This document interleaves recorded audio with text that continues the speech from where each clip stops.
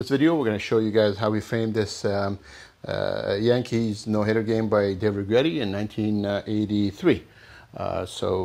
Let's dive right into it. So our customer comes in with 4 Yankees tickets and the program of that game.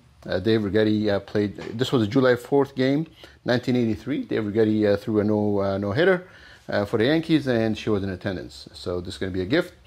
So what we did, she really left all the creativeness to us, and the idea was to kind of create a baseball field. So if you look closer here, you're going to see this is green suede mat, and then we have a sand suede mat. So this is the field, outfield, the infield is there, first base, second base, third base, and home base. And then we also drew the line into the mat board, if you can see, and that was to to show the lines in the field. And then we put all the tickets, home base, second base, first base, second base, third base, and so on. And we put the program here. Now, there's a lot of details in this. So one of the other details that I want to talk about is the frame is made of ash. This is actual solid American ash. So this is milled solid ash. Baseballs are made of ash wood. So this is that. And then we also did a little bit of stripe here, if you can see. The Yankees blue stripe right there. Okay, so this gives it kind of a nice feel. We also added a little nameplate here in metal, and that says Dave Righetti's name, no hitter, July 4, 83.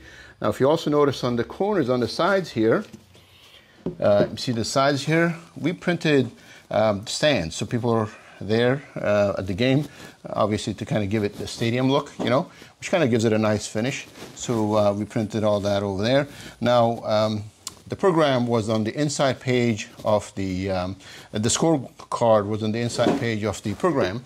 So what we did, we made a little thing in the back. So if I flip this here,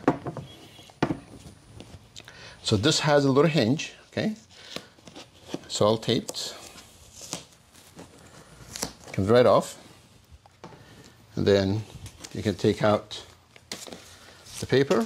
These are the cutouts from it. It says 1983 scorebook and souvenir program. There was $1 including tax back in the day. You got the Marlboro Man in the back. I think this is banned now from advertising. And it's got all the Yankees stories, which is kind of cool. And this was kind of folded this way. So we took that out of there, put that in the frame. However, I want to keep this for the customer. There's a lot of cool advertising stuff.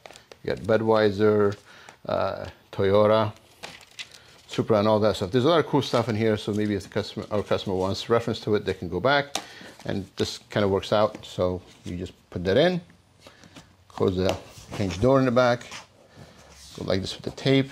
There you go, this is all finished. Now, because this is a baseball field in a diamond shape, you can't really hang it this way, and I'm going to show you. So here's how we like you to hang it, how we like our customer to hang it. Hope you liked how we framed this project. So just get in touch with us or mail us your stuff. We'll be happy to do it for you.